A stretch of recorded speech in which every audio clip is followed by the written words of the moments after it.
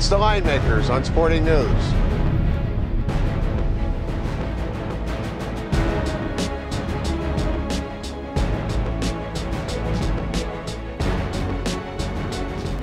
You learn something new every time when you sit next to graybeard Kenny White.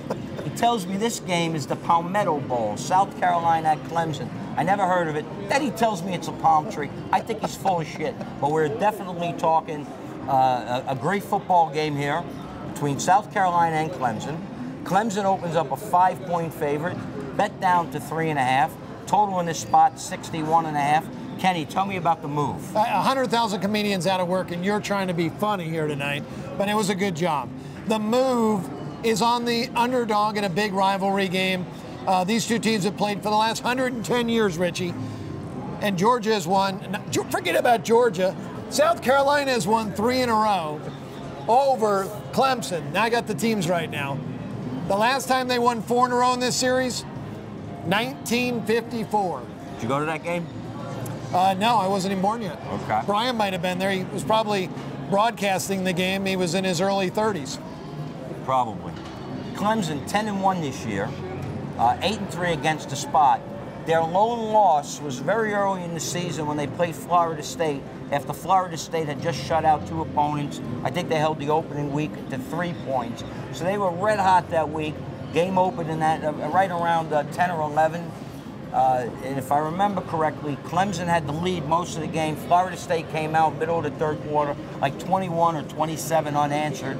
Clemson got the back door for that cover, and that's right. Only loss. Talented team.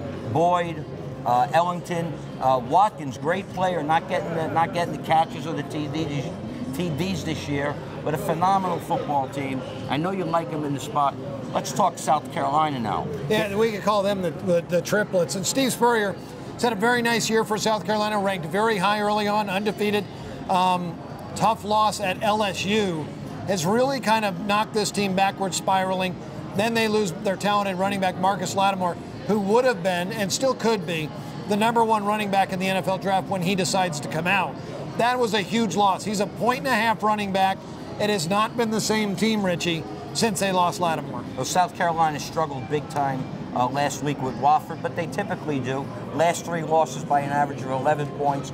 Wofford put up about 260 on the ground against them. South Carolina definitely doesn't care about that game, and Wofford, that's their whole season. That's why that score kind of 7-7 in the third quarter, Kenny. Well, Wofford's another team from the Palmetto State. Yeah, also 8-2 this year. We're looking at the favorite Clemson in the spot.